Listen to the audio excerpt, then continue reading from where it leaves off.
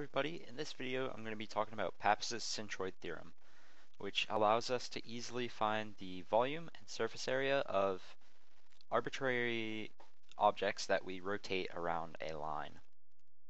So here we have a unit circle that is tangent to, let's just say, the x-axis, and we want to rotate it around the x-axis. So we rotate it, we'll have another sort of circle here.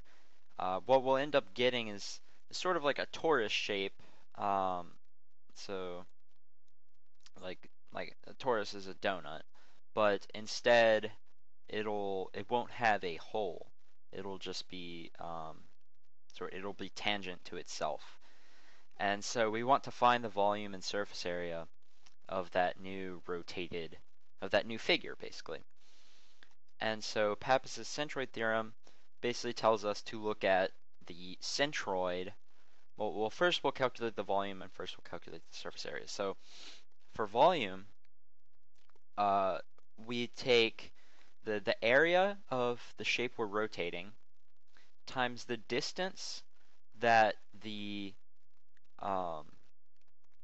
centroid of the figure's area almost.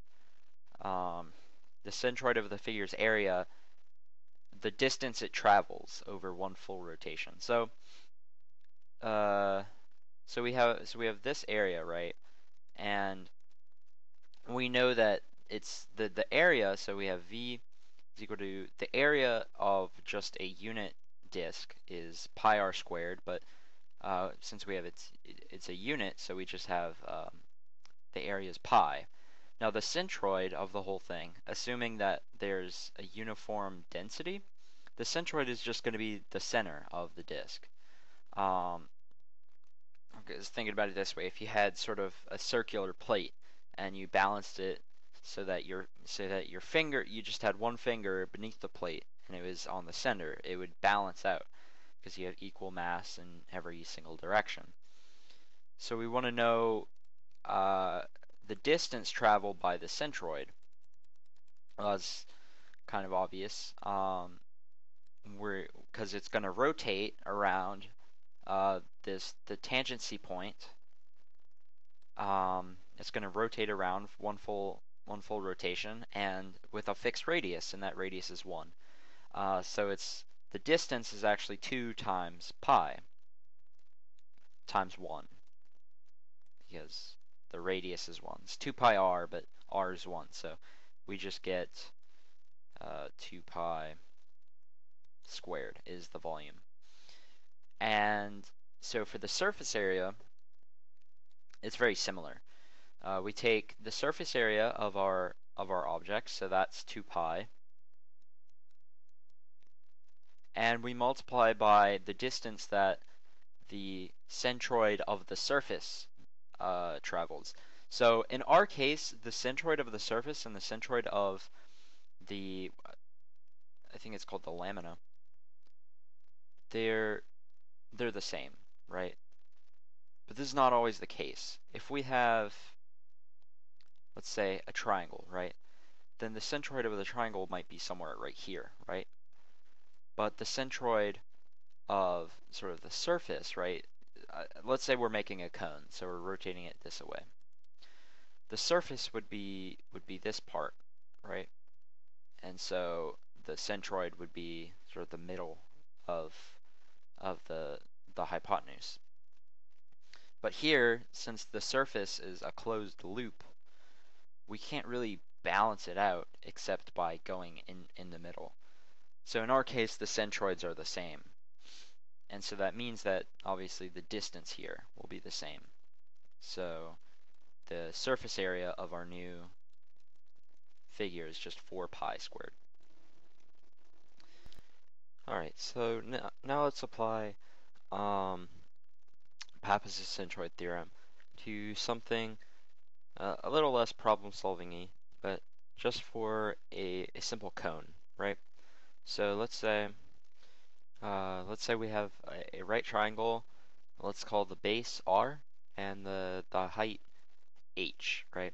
So we know we can form a cone with radius r and height h by rotating this right triangle around its height.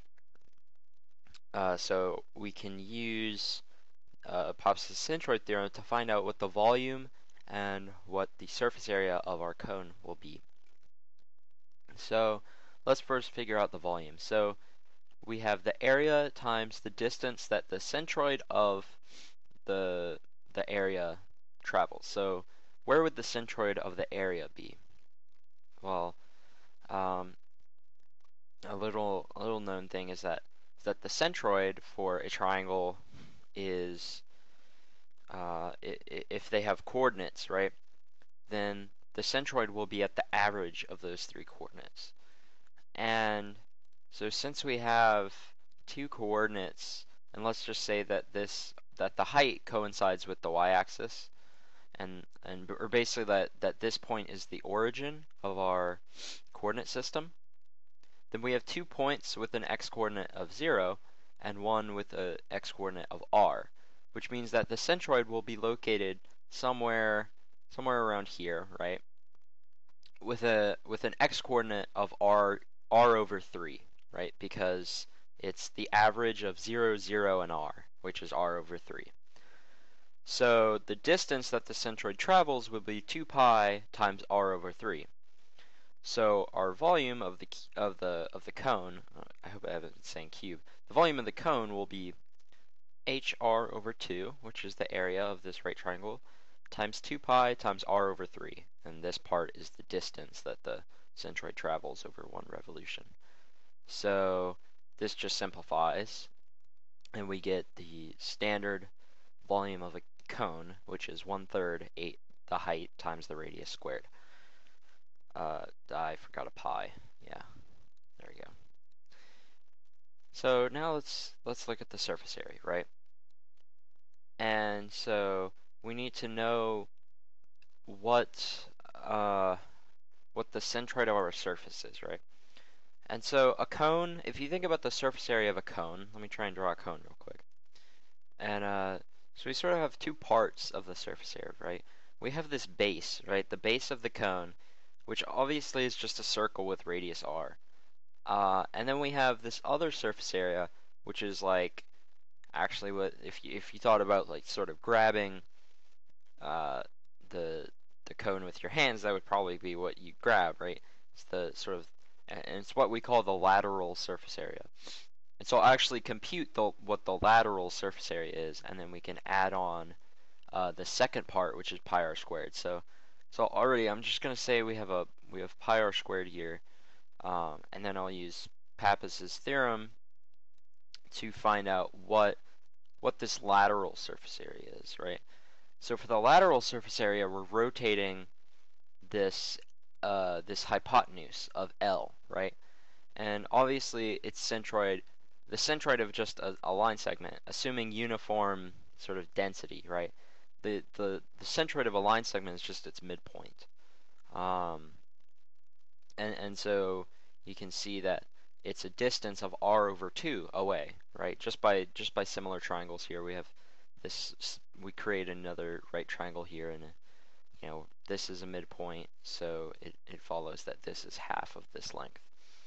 So the distance that it travels will be 2 pi r over 2, or just pi r. So, and yeah, so we're using Pappus's theorem to get the lateral surface area. So this little s will be the, I guess, the quote surface area, which is just the length of this line, which I'm denoting as L, which you can find using Pythagorean theorem. I just don't want to write out the expression for L. Usually the formulas just denote L. So L times the distance that it travels, which like we said is 2 pi r over 2. So here we're just adding a term of pi r L. And this is the surface area, the total surface area of a cone. This piece just right here is what we call the lateral surface area. So this part that you would grab onto, sort of. So anyway, that's it. Just want to show sort of a problem like a hard problem that to avoid integration, you know, and then another like a simple example that we would all know these formulas and how we can derive them just using Pappus' theorem, because Pappus' theorem makes everything a lot easier. Just make sure that you are breaking things into cases, right? So anyway, thank you for watching, and see you in my next video.